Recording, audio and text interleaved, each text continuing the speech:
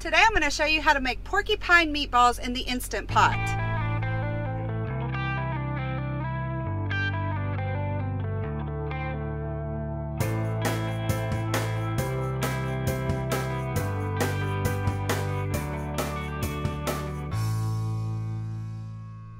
Hey again everybody. So today we're going to make porcupine meatballs. This is something growing up my mom would make all the time, and it's been a really long time since I've made it. I found a recipe on how to make these in the Instant Pot, so I wanted to try that out tonight. And as always, I will link the recipe I'm using in the description box below if you want to check that out. So let's talk about the ingredients we're going to use. We're going to need a ground beef, rice, tomato sauce, garlic. It calls for I think 2 garlic cloves. I've been using this, it's a garlic paste and it's working out really well. Salt, black pepper, Worcestershire sauce, an onion, and water. So let's get started. So the first thing we want to do is we're going to saute our onions and garlic. The recipe calls for 1 medium onion. I'm going to do things a little differently. The sauce part takes half of the onion, and then the other half of the onion we'll be putting in the meatballs. I have a little bit of yellow onion left over from before another recipe, so I'm going to actually use this in the sauce, and I cut up half of a purple onion here to use inside the meatballs. So let's get our onions in. I've already put some ghee in there and it's been heating up on saute mode. Now this garlic paste, 1 teaspoon of this is equal to about 1 medium clove. This recipe calls for 2 cloves of garlic. One's gonna be in the sauce and the other in the meatballs. So I'm just gonna eyeball it and put about a teaspoon of this in there. That looks good. And we are just gonna mix this together and saute this until our onions are translucent. All right guys, our onions are getting good and done. So we're gonna go on to our next step. The next step we're gonna do is we're gonna add our tomato sauce, water, and Worcestershire sauce. So this calls for a 15-ounce can of tomato sauce. And I still have it on saute mode because we're gonna get this warmed up. Next, we're going to add a half a cup of water.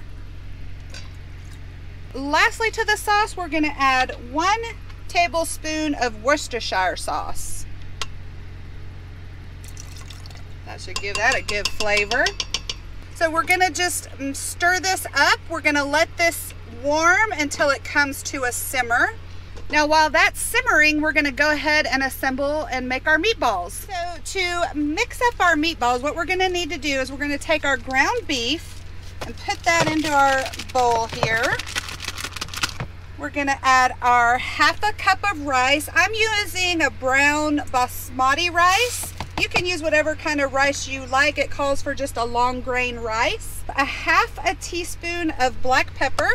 A whole teaspoon of salt, and I just use the Himalayan pink salt. We're going to add the other half of our onion, or in my case, the half of the purple onion I chopped up. And then the other garlic clove, and I'm going to just use about a teaspoon of my garlic paste. And we're going to mix this all together. Now the easiest way to do it is the old-fashioned way and use your hand. So let's get it all mixed up.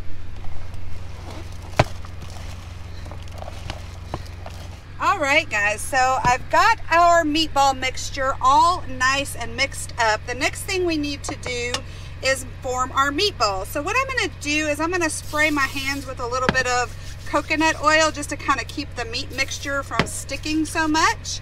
And we're going to make about a 1 to 1.5 inch meatballs. So we'll just take a little bit of the meat mixture and roll those up into little meatballs.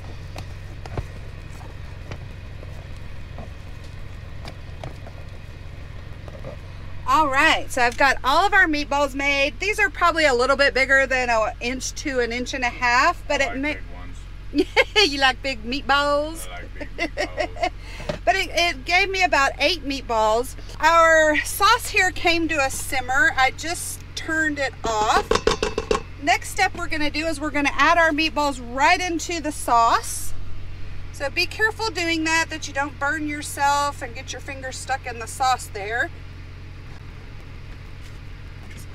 We've got our meatballs in there. Now we just want to take some sauce and kind of spoon it on top of the meatballs as best as we can. That looks good, I think. I think I got that. Yeah. Once you've done that, next step is we're going to cook them. So let's close up our Instant Pot, put the lid on. Always make sure your vent is to ceiling. We're going to cook this on manual for 15 minutes on high pressure. The Instant Pot's going to take probably about 10 minutes to come to pressure. It'll cook for 15 minutes, and then we're going to let it do a natural pressure release, which means instead of doing that quick release where we let it out ourselves, we're going to let it naturally release, which could take anywhere from about 15 to 20 minutes. So I will see you back when we've got the finished product. Our meatballs are done. It took about 17 minutes once it stopped cooking to do the natural pressure release. As you can see, this is down, which means the pressure is released. I am just going to put it to venting just to be on the safe side, so we're safe to open. Let's see how they look. Oh my goodness, look at that goodness. Can y'all see? I don't know, it's steamy. But those look delicious. They smell delicious. So let's get this plated up.